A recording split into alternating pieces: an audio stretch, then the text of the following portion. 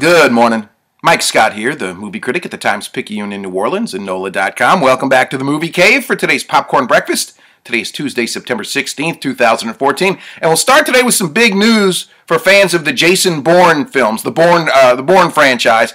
And that is, according to The Hollywood Reporter, actor Matt Damon and director Paul Greengrass are early in talks to reunite for another installment in the series. Now, it's not clear what changed the math here. Both the actor and the filmmaker have repeatedly denied that they were interested in reuniting, so much so that Universal kind of moved on without them, restarted the series with Jeremy Renner.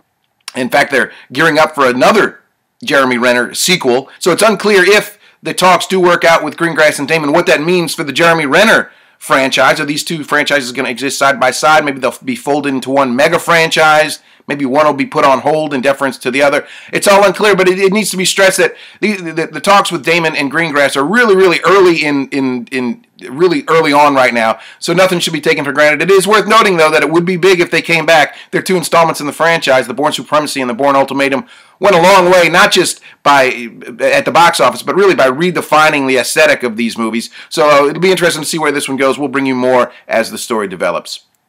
Moving on a little bit of award season news, and of course, Hollywood's award season, nothing can be counted on, nothing can be taken to the bank, no awards can be counted on until they're handed out, except for the Golden Globes Lifetime Achievement Award, the Cecil B. DeMille Award. The Hollywood Foreign Press announced this year that it will be handed out to none other than George Clooney, so he can go ahead and make some room on his trophy shelf. This will be his fourth Golden Globe. He won 3 competitive Golden Globes previously. This one will be handed out, incidentally, on January 11th. That's when the Golden Globes are going to be this year.